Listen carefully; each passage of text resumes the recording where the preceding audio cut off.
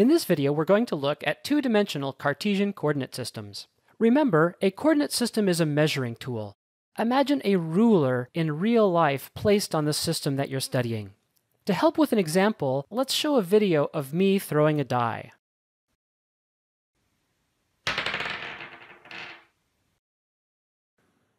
If I were to draw the trajectory that the die went, it might look something like this.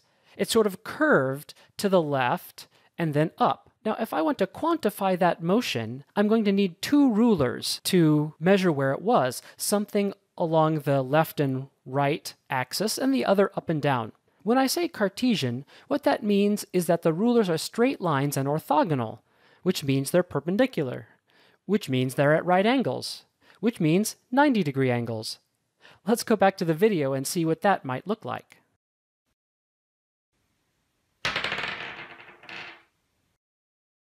If I were to represent that on my schematic, it might look like this. I have a horizontal axis, which I've identified as the x-axis, with a positive x to the right.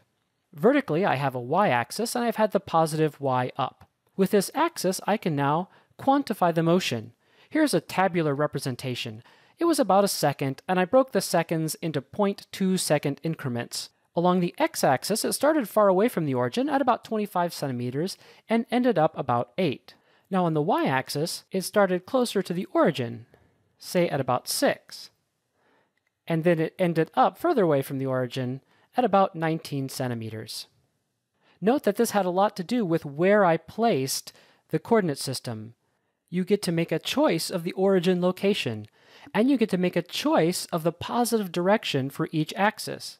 The axes can point at any direction, as long as the axes are orthogonal, perpendicular, at 90-degree angles. And while they can point in any direction, the whole idea is some choices make problems easier to solve. Let's just take a look at a problem with a couple different coordinate systems. Here I have a schematic of a ball rolling off a table. What I know is that it starts about 150 centimeters above the ground, and it rolls across the table. At each increment in time, which is not exactly 1 second, a time unit, it advances 30 centimeters. In fact, it continues advancing 30 centimeters to the right, each unit of time, even as it's falling. When it starts to fall, the first time unit it falls 11 centimeters, then 43 centimeters, then 96 centimeters. So let's quantify this motion. So we need a coordinate system. My first coordinate system, I've decided to put the x-axis along the ground, with a positive x going to the right, and the origin of the x-axis to be at the location of the object at the first point in time. The y-axis, I have positive going up, and its origin is at the floor. I can deduce a tabular representation of the motion for each unit in time. At the first time unit, which I called 0, x is equal to 0, that's here, and y is at 150 centimeters. I know that it's above the floor. So one increment later, I know it's advanced 30 centimeters, so that's 30 centimeters in the positive x-axis, but the y hasn't changed. So at the next unit of time, that's here, 60 centimeters, y not changed. Next one, another 30 centimeters, so it's at now 90 centimeters from the origin, y has not changed. So now it starts to fall. Well, in the x-axis, it's still another 30 centimeters further, so it's at a positive 120 centimeters, but it has fallen 11 centimeters, so its y position is 11 centimeters less than what it was before.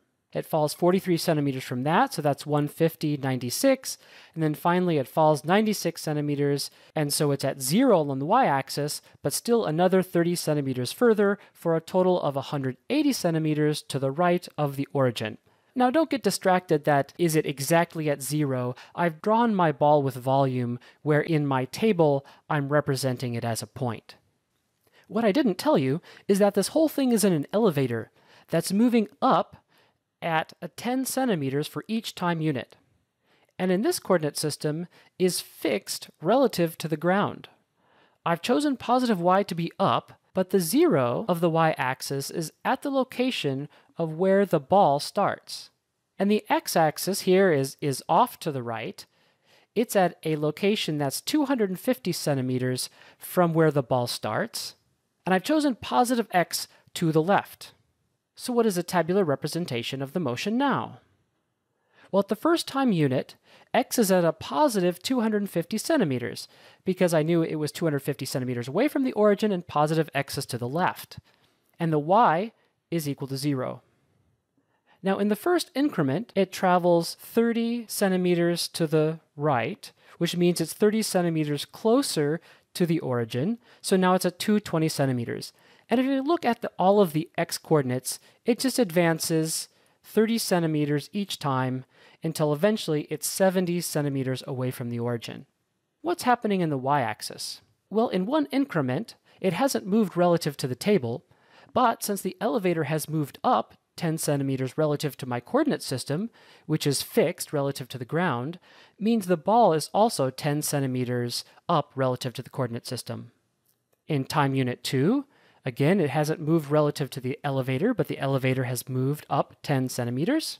If you looked ahead, you saw I had some typos, which I've now corrected.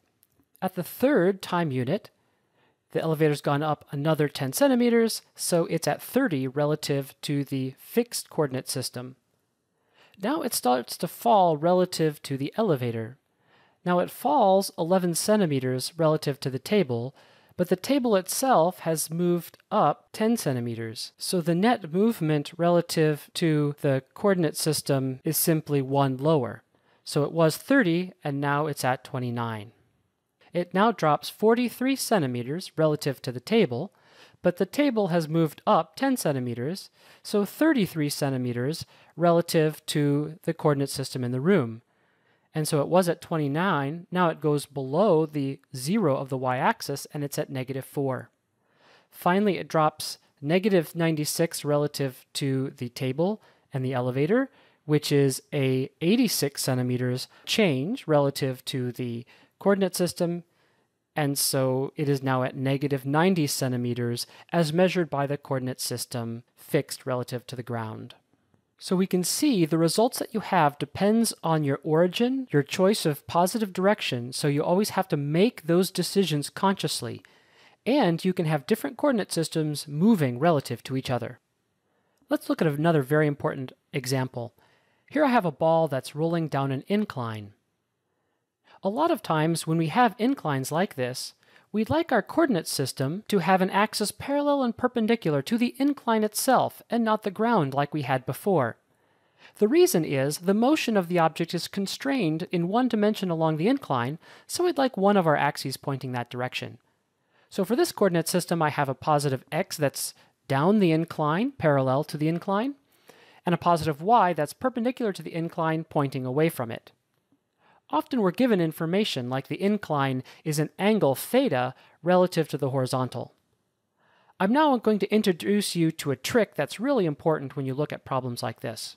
When I have a problem like this, I draw 2 sets of perpendicular axes. On my blank scratch paper, I draw one set of axes that are parallel and perpendicular to the ground, and then I draw a new set of axes that are parallel and perpendicular to the wedge surface. That one is my positive y, and this one is my positive x. So I know where my axes are, and I have axes parallel and perpendicular to the ground. One thing I will now do is translate information from my picture to my schematic. See, this angle right here is theta.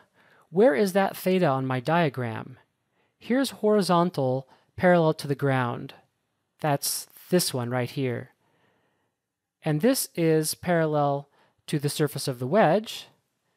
That's this axis, which means that angle is theta.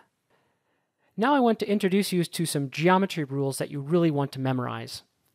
If I have 2 sets of perpendicular axes that are rotated relative to each other by an angle theta, that means every other angle is also theta. So I now know all of those angles. Also important to note is that the other angle, which I call phi here, is also the same for all of the other 4 angles, and that angle is 90 minus theta. Now you can look at this closely and be able to convince yourself that this is true, but I don't want you rederiving this every time you do these types of problems. This is something that just should come naturally and just have memorized. This brings me to one final point. When you draw these pictures, they should be huge. One incredibly self-defeating thing I see students do over and over again is they draw little itty-bitty pictures, almost like they're trying to set a record for how little space on the paper they can use to solve. Well, stop that.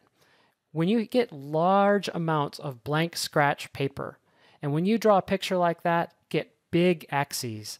That way you can see everything, you can get lots of notation, and you can keep all of your angles straight. You can draw lots of lines on here, you can identify where your right angles are, and you can draw lots of things on it without getting confused.